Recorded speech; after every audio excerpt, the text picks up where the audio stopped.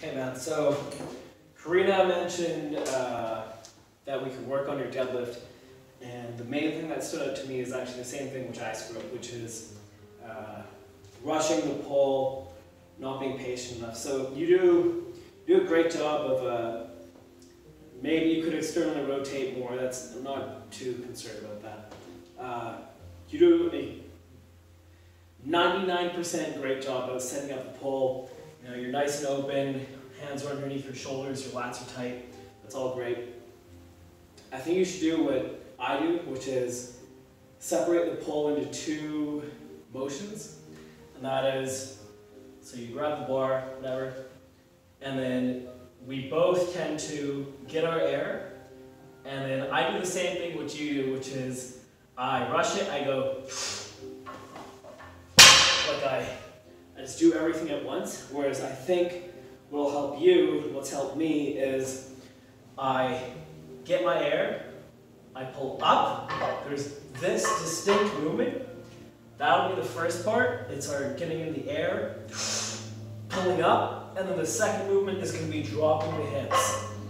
And when I'm dropping the hips, what's happening is I'm not passively just sitting back, I'm thinking of curling my hamstrings while maintaining that upper body position. So my upper body is going from here to here, not by dropping my hips, but by curling my hamstrings, right?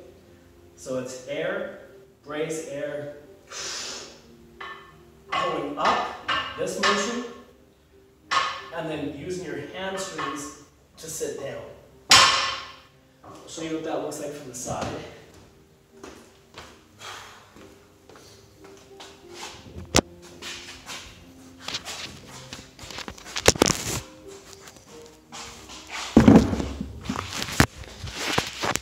There we go.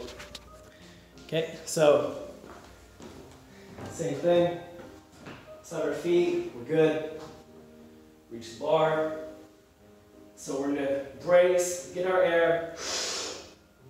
That motion, that pulling up, and then curling with the hamstrings to sit down.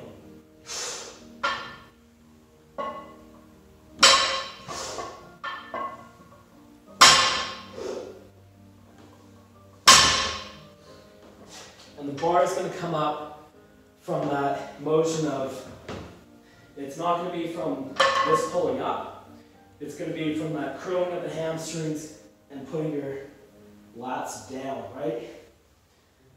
So, brace, inhale, pull up, and then my lats are going to go down. I'm going to show off my chest as I curl.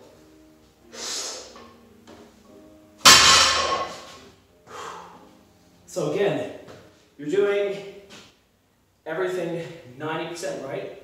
It's just going to be about slowing it down into those two motions. I'll link you a couple Instagram videos where you can see me slowing it down to those two motions.